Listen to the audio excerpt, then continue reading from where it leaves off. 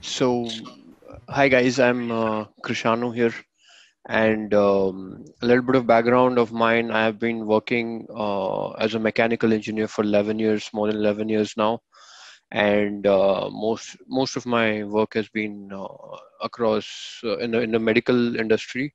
Although I have worked in other sectors also quite a bit, but a majority of my work has been in the medical devices sector. And in the amount of time I've spent in the medical devices sector, I've spent a majority of it working on ventilators, and that's why I'm here today, just to take every one of you through the basics of ventilator and understanding the nitty-gritties of it, and why it is a very difficult engineering challenge to have, right? So to begin with, let's start from the agenda here on. So so we are basically going to look at the types of ventilators that are there in the market. So this is going to be a very broad perspective of ventilators. We're not looking at ambulatory or transport ventilators here, just the kind of ventilators you would find in a regular hospital. And after that, we're going to look at the ventilators that would be needed in the current COVID situation, and what are the problems that you face, and then how you could be treated for that, right? And then we'll take a deeper dive into the working of the ICU ventilators, where I'm going to take you through how each module works and why is it needed and stuff like that. And then we will go through the different mechanical ventilation modes, in which you will have the kind of modes that a ventilator needs to run on, and the kind of sensors that are needed for it, and how an electronic control needs to be in to handle all these modes. And most importantly, last but not the least, the lung trauma that is caused by ventilators. So this is going to be a very basic overview of the kind of damage a ventilator can do to the lungs. And anybody who's even thinking of making a ventilator should have this as one of their most highest priority information, and they need to be very wary of how a ventilator can damage lungs. So going on from here, so the if you go back in history, ventilation started from something known as a Mapleson circuit.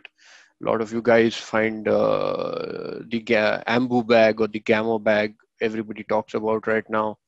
And this Mapleson circuit is nothing but just an elaborate balloon with a couple of NRVs, and you have a fresh gas inlet, if you can see here.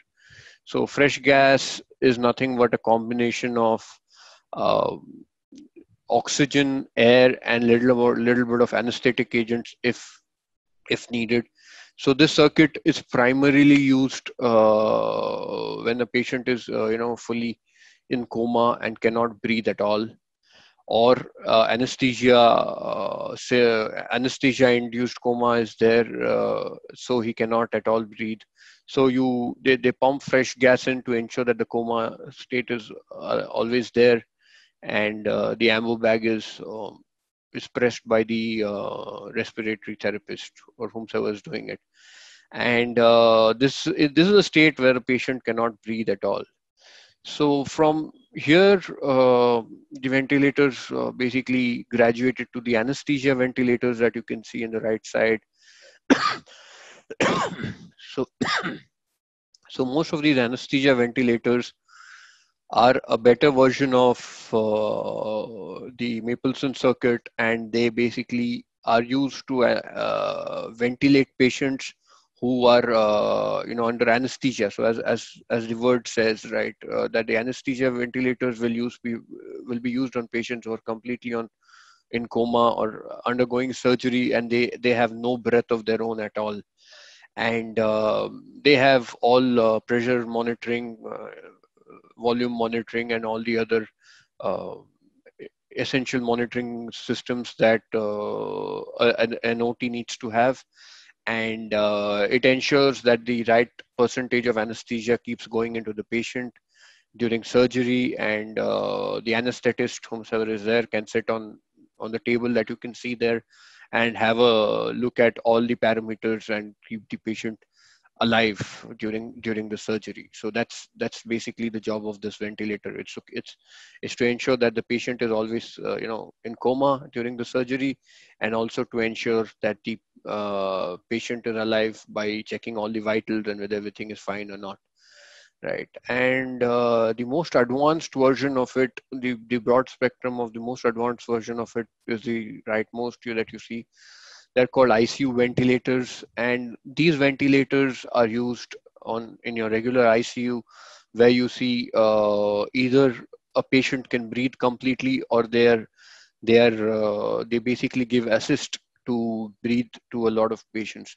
So these ventilators basically even detect and understand how a patient is breathing, and try to mimic their breath, and try to ensure that a patient can be weaned out of a ventilator. So basically, a lot of patients would be in coma, and they would take time uh, to first they will take ventilator support, and slowly they have to be removed from the ventilator.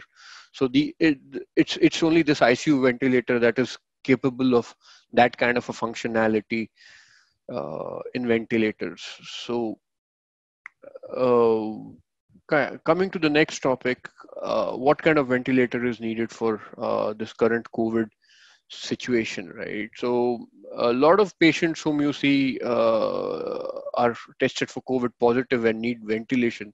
Nowadays, COVID usually induces something called as ARDS, which is acute respiratory distress syndrome, and that can be mostly tackled with an ICU ventilator, and the Mapleson circuit and anesthesia ventilators can only be used in case of these patients being sedated under anesthesia, and you induce coma and then you give them that ventilator. But however, if you have to get them out, which is which is the most amount of time. So when you sedate a patient and give them anesthesia ventilator or the Mapleson circuit, after you take him out of sedation, you have to slowly bring him to full consciousness, and he should be able to breathe 100% on his own.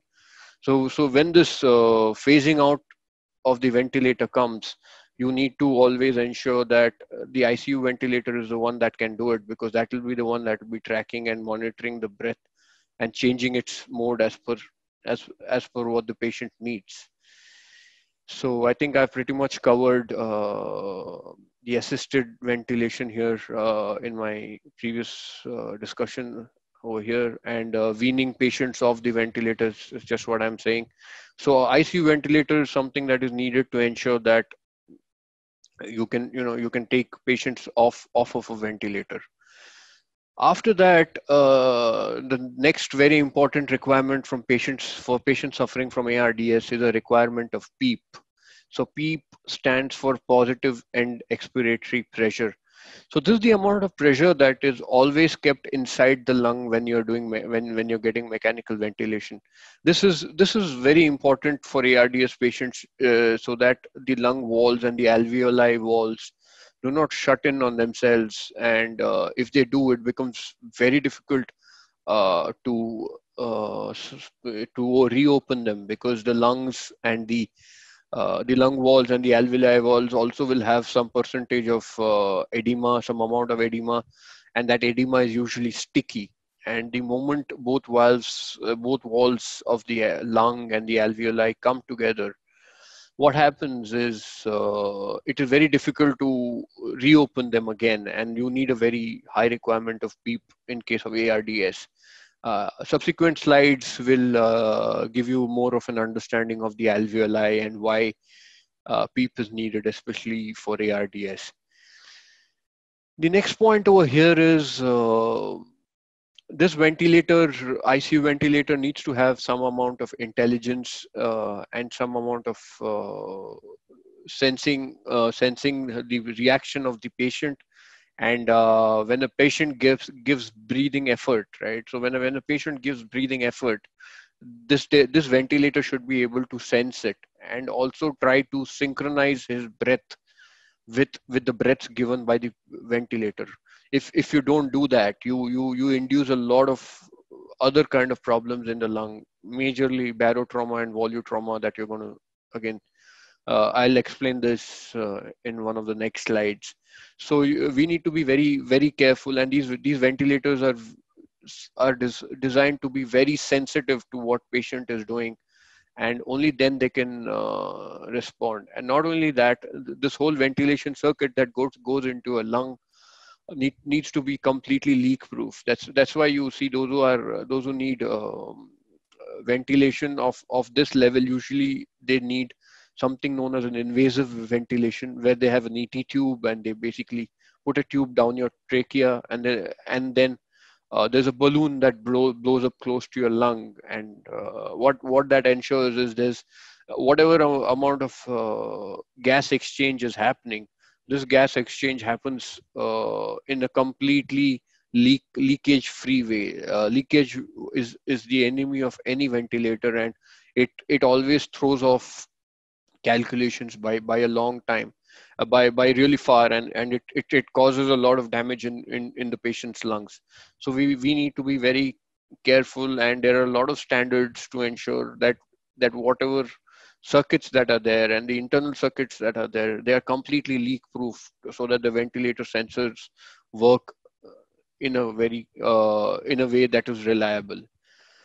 And then last but not the least, the particular standard for critical care ventilators is ISO 8061-2-12, and this is a particular standard for the ventilator, and you need to follow this standard to get Europe EU marking, CE marking, and even FDA certification.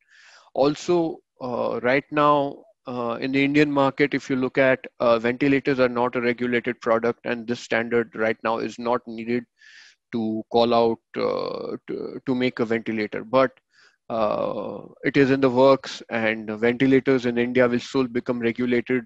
And if they put this standard as a minimum requirement, then it would make it would make ventilators a lot more complicated, and it would need a lot more safety precautions to ensure that whatever ventilation happens safely.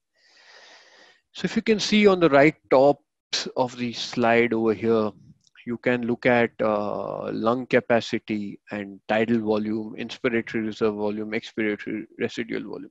So before we go on to our next slides, just to give you a little background, these are terms that you will see me or hear me use pretty regularly.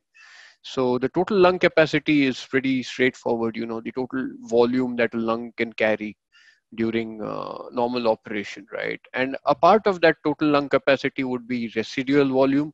That will be when the lung completely collapses and completely exhales. There will be some amount of volume of air still in the lungs. So that is what is called as residual volume. And then you have expiratory volume. So from the residual volume to the amount of volume that you need to inside to keep hold of PEEP, that you can see here, positive end expiratory pressure, is called the expiratory reserve volume. And on top of it, you have the inspiratory reserve volume, where you say the amount of buffer a ventilator keeps, knowing that your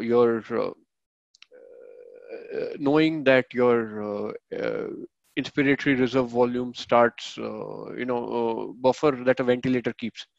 So basically, then we go on to the tidal volume, right? So this is something that you listen to a lot of ventilator manufacturers and designers always talk about. So tidal volume is the volume per breath that a ventilator can give to a patient. And this tidal volume necessarily is never the complete lung capacity, or it's not even the total lung capacity uh, minus the residual volume.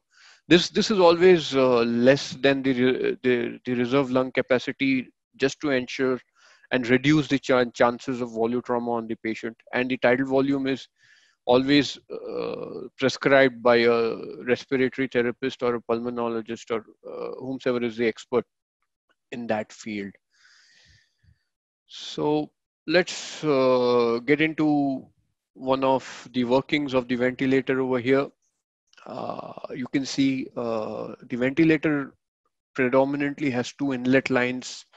One is air and another is oxygen, and both of them get filtered before they enter the ventilator, and both of them need to be 100% dry. So this is the major requirement for any ICU ventilator, and I think why it needs to be clean is very understandable to anyone.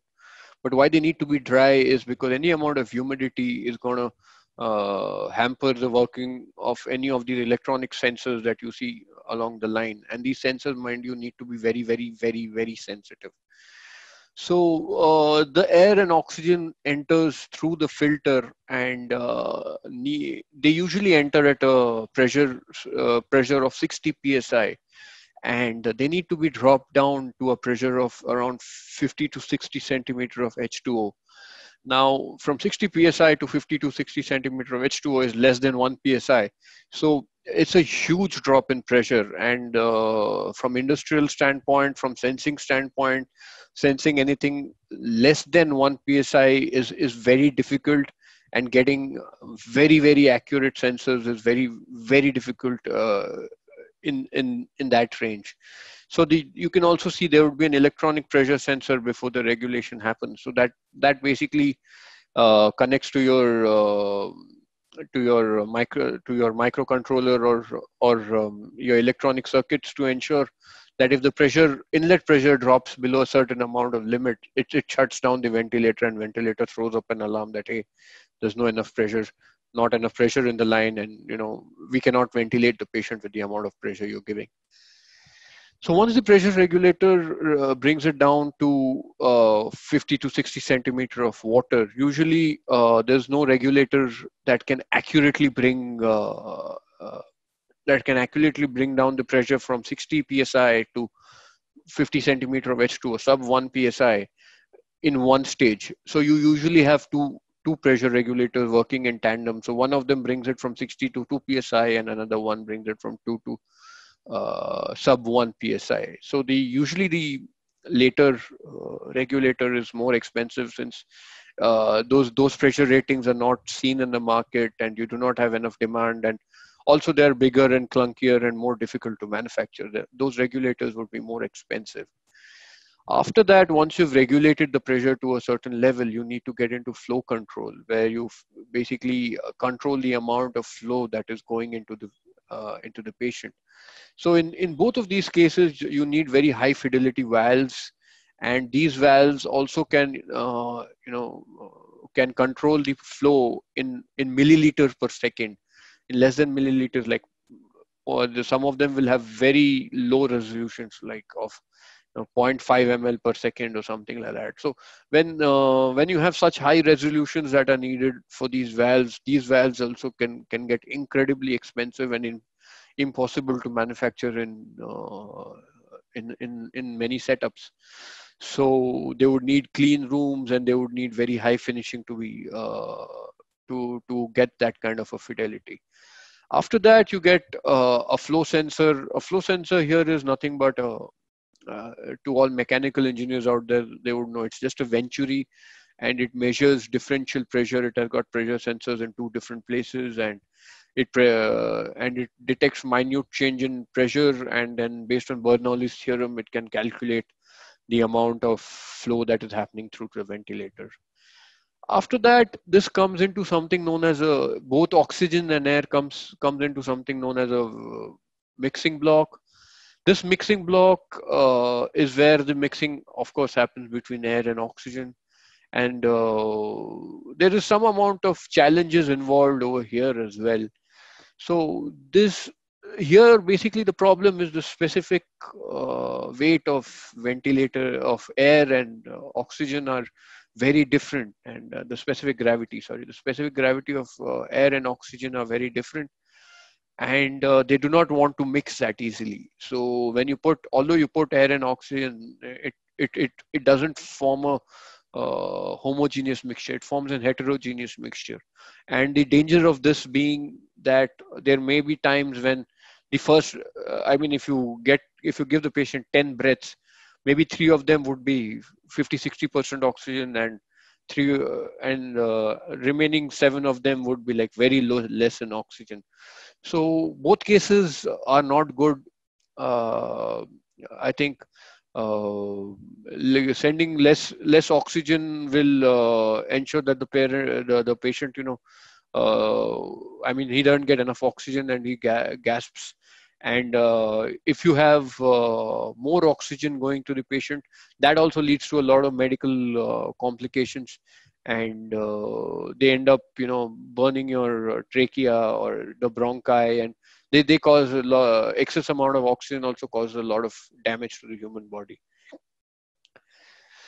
So once you have ensured that in the mixing block that both air and oxygen are mixed homogeneously, you send it through a pressure oxygen cell, and the oxygen cell is also known as an FiO2 cell.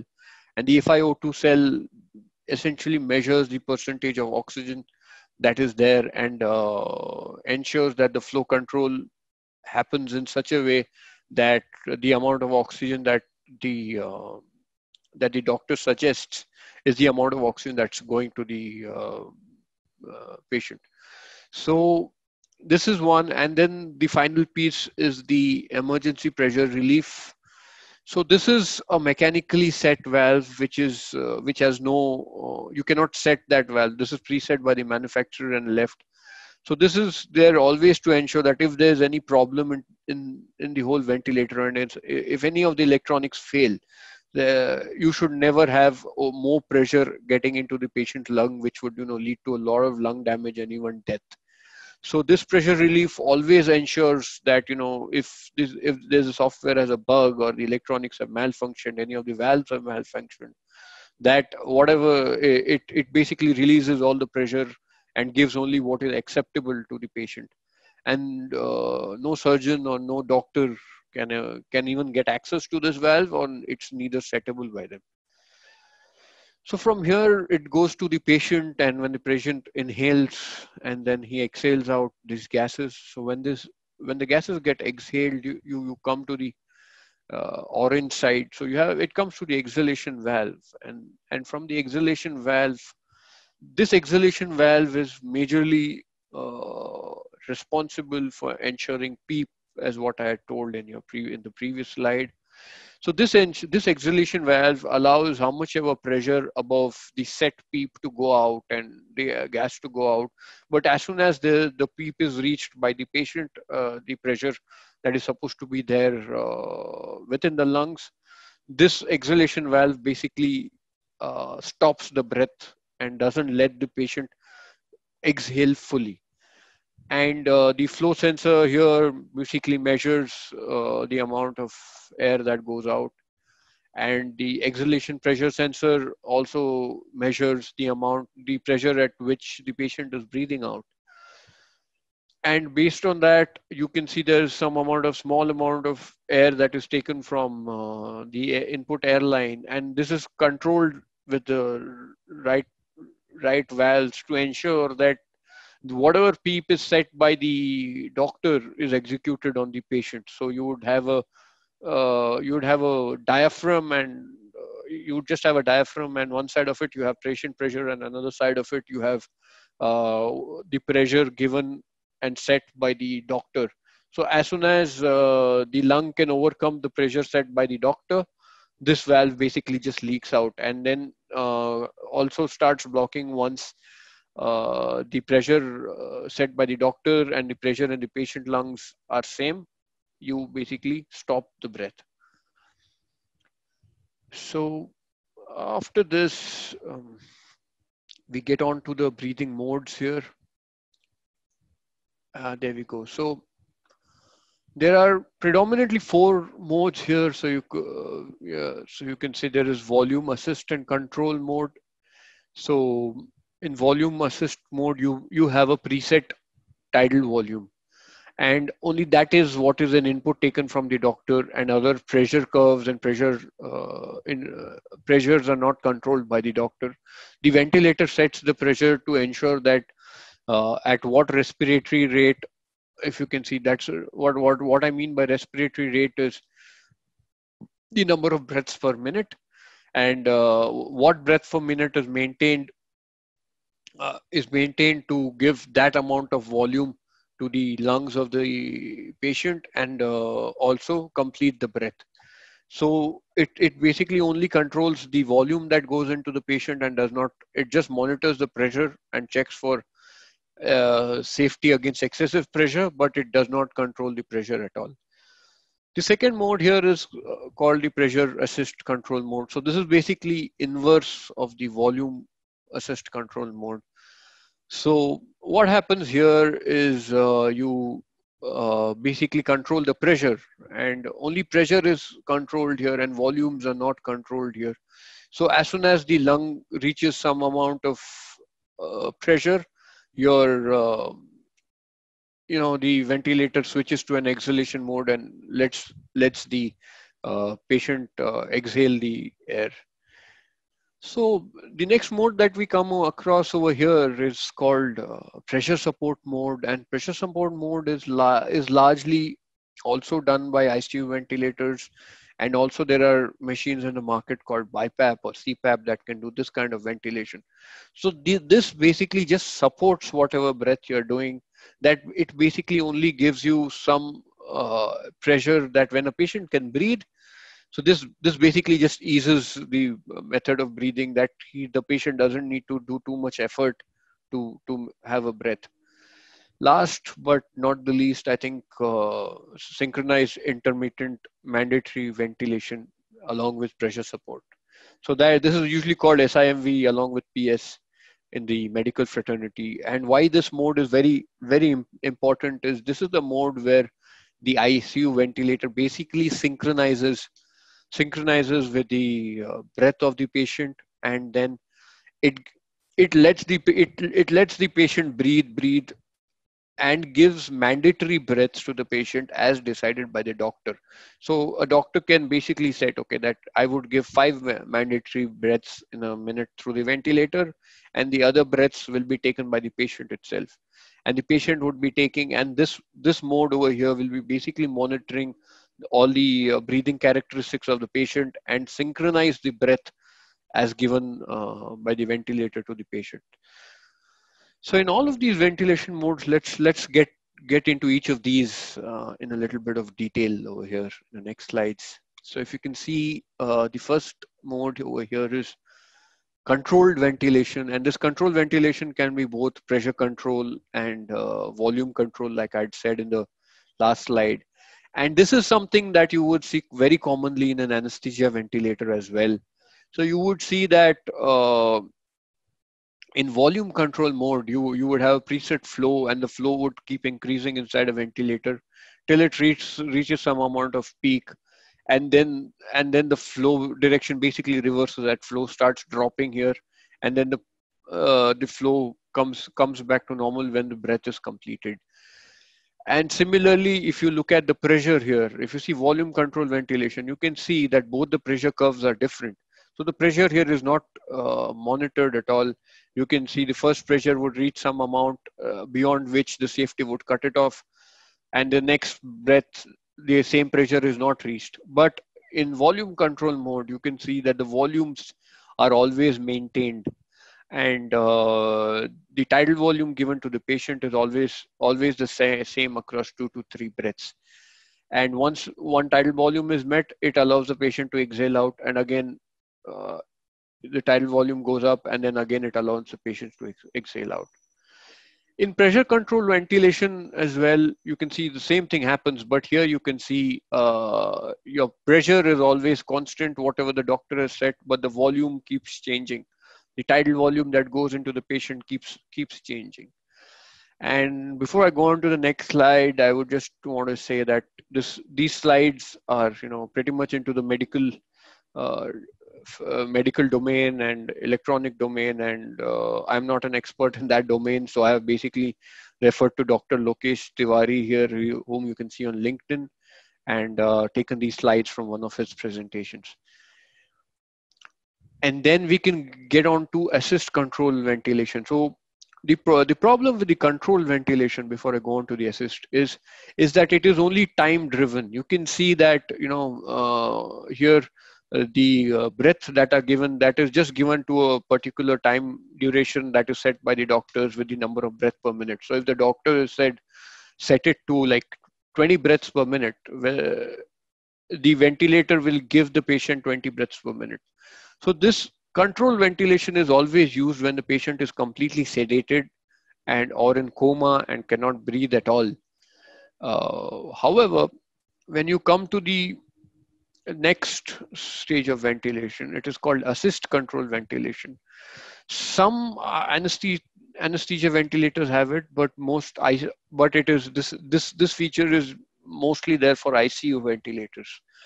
And you can see here in assist control ventilation, uh, here the ventilator keeps monitoring the breathing mechanics of the lung, and once it keeps monitoring the breathing and realizes that when a patient needs a breath, and only gives a breath when the patient needs it. So the doctor cannot, set number of breath per minute or something like that. Here the patient will only be, the ventilator will only, respond to the effort of a patient.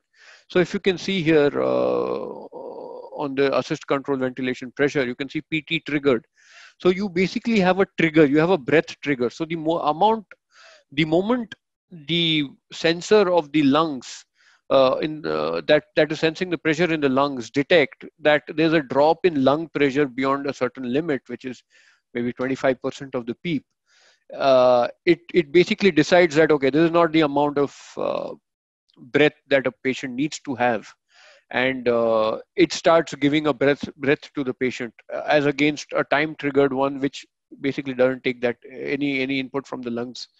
So here also I would say that this is not used regularly on a patient who is fully conscious. So this is used on a patient who is basically sedated or coma or in coma and or is trying to get out of coma. So this is used in this mode is used in those cases more often than not. After that, let's come on to pressure support ventilation. So when you come to pressure support ventilation, it is pretty evident that this, if you can see the name itself says, this is just support. So this ensures that your patient is just breathing normally, and this just aids it. So if you can see here on this pressure support ventilation slide, you can see that whenever the patient exhales and then inhales, this pressure support ventilation just enhances the amount of inhalation that a patient does. And then the patient doesn't breathe, even the pressure support doesn't do any work, and then patient exhales again. And then when again he inhales, he inhales a lot more than what he would do normally with his own effort. So this is used when a patient is not having enough energy or his lung is not functioning enough to take in the amount of breath that is needed for him to complete breathing cycle and ensure that his body is oxygenated enough. And although he can take breaths, but the breath is taking a lot of effort and he's not able to, oxygenate his body enough. So that is where this pressure support ventilation is used. And they are typically, they are even given to homes, these kind of machines. They are called CPAPs and BiPAPs, as I told you earlier. If you can see the first image that I have over here. I don't know if you can see it properly, but if you can see here, during the pressure breaths given by the ventilator, you can see small breaths being taken by the patients over here. So here, if you can see, the patient is trying to take a breath, but the ventilator is not helping. And you can see a condition here where the ventilator has forced him to give a breath, whereas the patient was trying to take a breath as well. So these are conditions where you basically end up damaging a patient's lungs because either he's trying to breathe differently, that leads to barotrauma, and also it leads to a lot of distress in the muscles around the lungs of the patient, and because the patient is forced to breathe despite all efforts of the muscles around his lungs. So this is where a need for synchronous ventilation comes in, that when a patient is trying to breathe, you only basically give a breath then, and you do not give a breath otherwise. That is what synchronous ventilation means. And Coming to the next slide, you have something called as SIMV, so synchronous intermediate mandatory ventilation. So here you can see where a doctor can do a trade-off, right, with pressure support. So where a pressure, when a patient is breathing, you just aid his breath with pressure support. But during one of his breaths, maybe whatever the patient says, doctor says, you need 5 breaths a minute or 8 breaths a minute. The ventilator synchronizes with the breath of the patient and gives a major breath with the help of the ventilator, and then the ventilator keeps quiet and keeps monitoring the breath of the patient again for the next couple of breaths, and again it goes only when the patient is trying to breathe.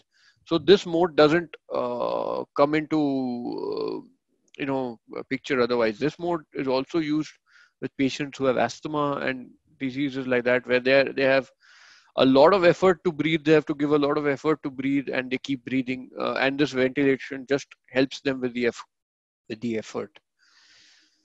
So, uh, coming to the trauma caused by the ventilators on the lungs. So you have, first of all, ARDS, right? So if you go back, this is the same condition of the lungs that is caused by even COVID, and even a ventilator can introduce ARDS as well.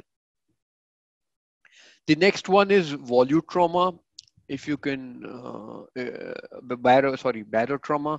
So if you can see the right two images, the top and bottom images on the right, you can see that if the alveoli over here is closed completely, and you're just giving him too much pressure, giving it too much pressure, you would see that the bronchi of the lungs would start breaking in different. It would bulge and just pop out, or it would just shear out in this case.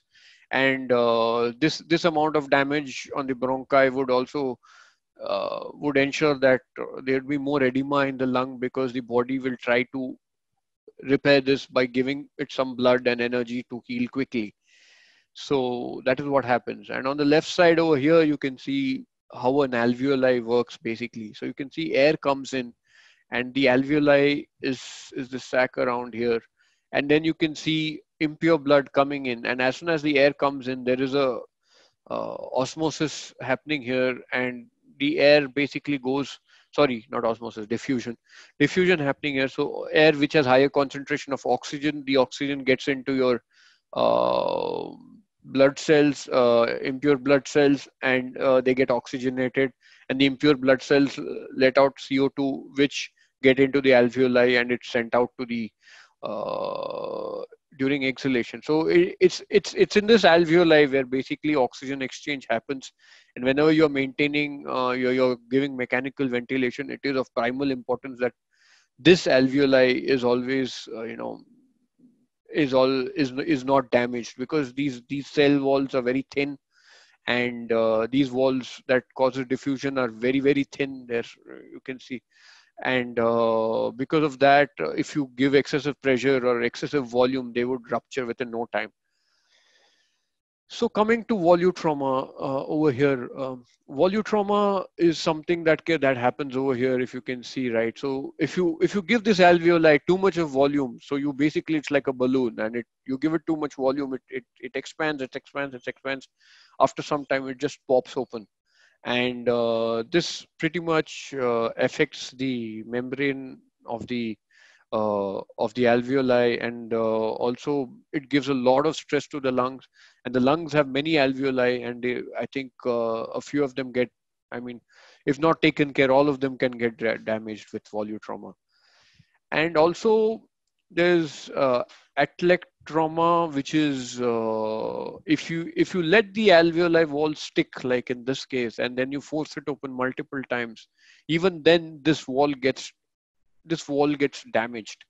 And that is where the requirement of PEEP comes into the picture that I discussed earlier. And to ensure that doesn't happen, you need to have some amount of PEEP, and in ARDS the amount of PEEP is usually higher. And you ensure that your alveoli walls do not collapse onto themselves completely, like what is shown in this image, and they always have some amount of air inside them. And lastly, the ventilator can also cause pneumonia in patients, and the primary response, the primary thing that happens over here is because the internal circuits of the ventilator are out of, you know, patient or sterilization requirements. You put filter in front of them to ensure that that circuit doesn't get infected, or germs don't live there.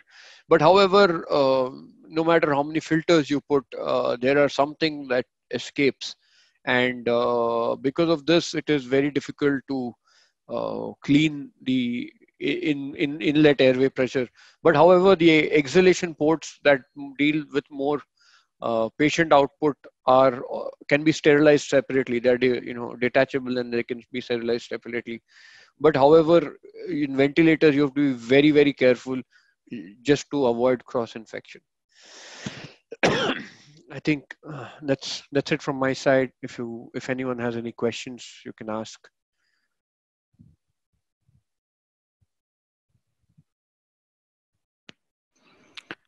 Before I guess we compile any questions from people, uh, I, okay. To me, this is like space tech, right? Like Right. there's literally too many complexities involved, too many sensors, and this is a complex setup that's out there.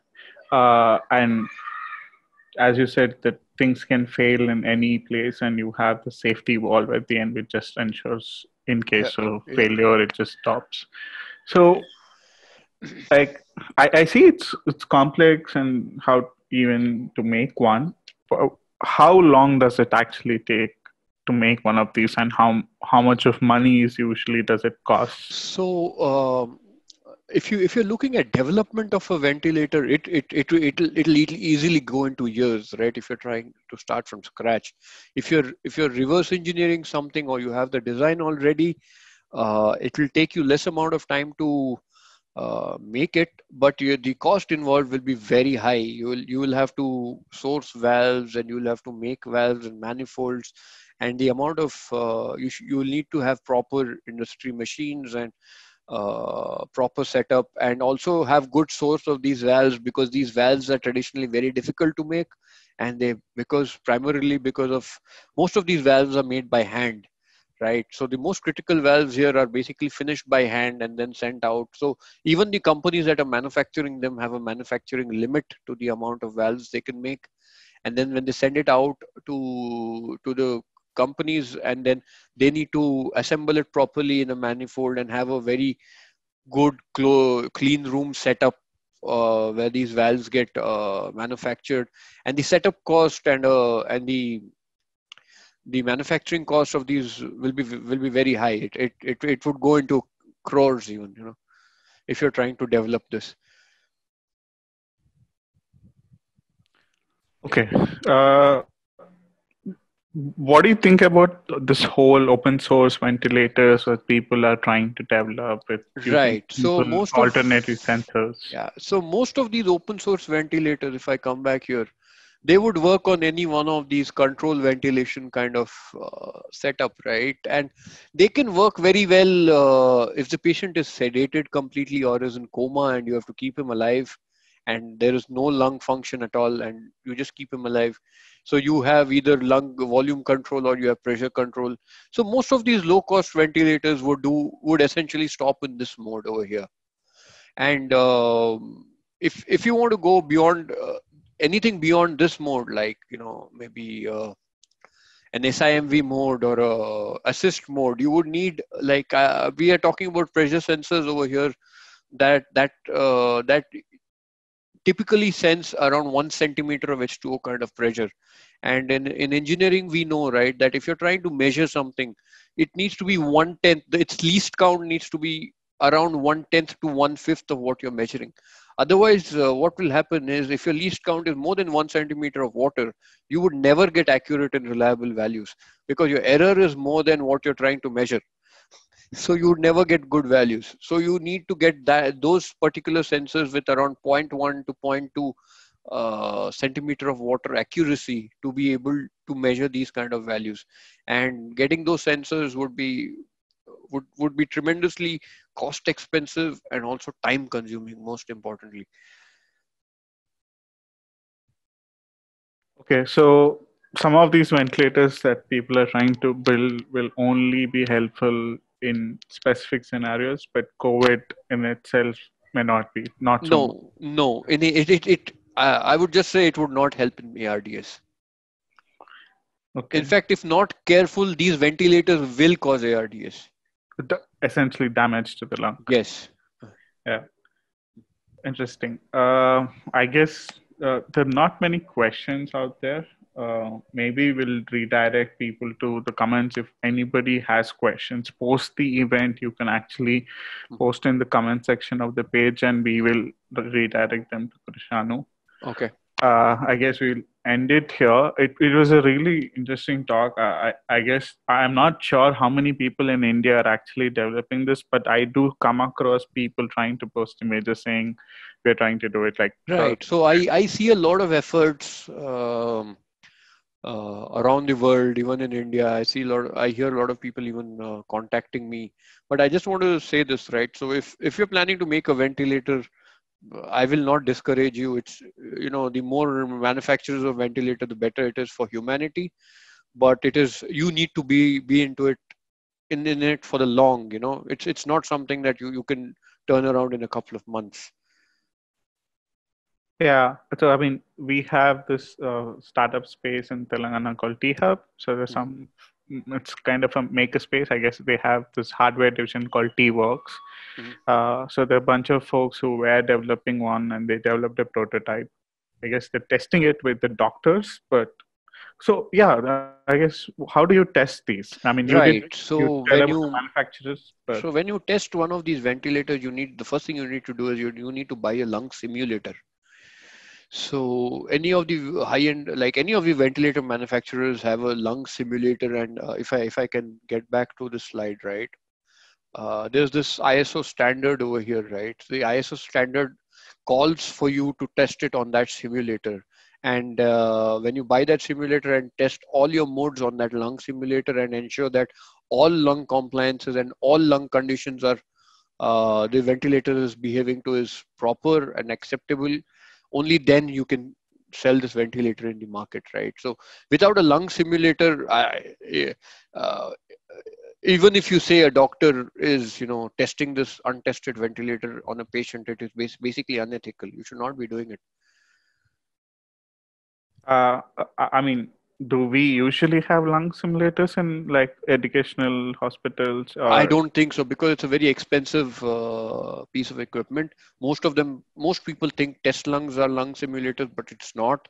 A lung simulator is a machine that can easily cost upwards of 10 lakh rupees.